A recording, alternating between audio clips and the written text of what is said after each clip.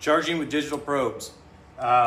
You can charge with digital probes. They do not come with a charging tee or anything like that. Everybody that uses them know they are very handy and everybody wants to be able to do it. But we have to make sure there's no chance of any contaminants or air or moisture, which would become a non-condensable, to get into there. So you're gonna have to make sure you do it right. So you're gonna need a charging tee of some sorts. This is a little swivel tee that I use. Apion actually makes a really good charging tee. If I have to get another one, I'll probably go with the Apion. You can find those pretty easy. But before you put your suction probe on, which suction is blue, we know with the probe, push the tee on there. Make sure your probe's turned on. Put this one on the side here. Discharge. We know it's red, so that's your liquid line. Put that probe on there. And you notice with the probes, there's not much of any blowback whatsoever.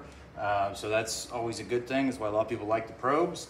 You're gonna have to have a standard yellow hose with a ball valve on it. Depends on what style of hose you use, what you're gonna have to do to make sure you bleed it. I looked all over YouTube trying to find a good video to try to explain, actually at our shop, how to do it. And I didn't like how they did it. So I think there was still potential for error in that line. So we're gonna do it right now. So the end that has the ball valve on it, I've got my ball valve closed, but I'm gonna put that on the other side of my tee.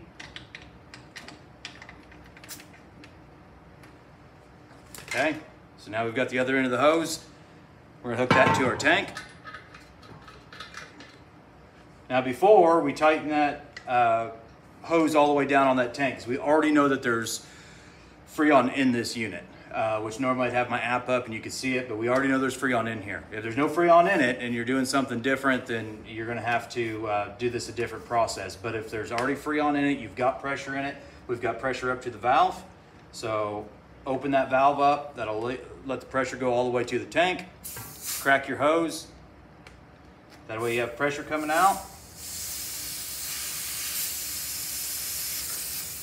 So then now we know there is no air whatsoever that's possible in this hose. So now you can close your valve, turn your tank on.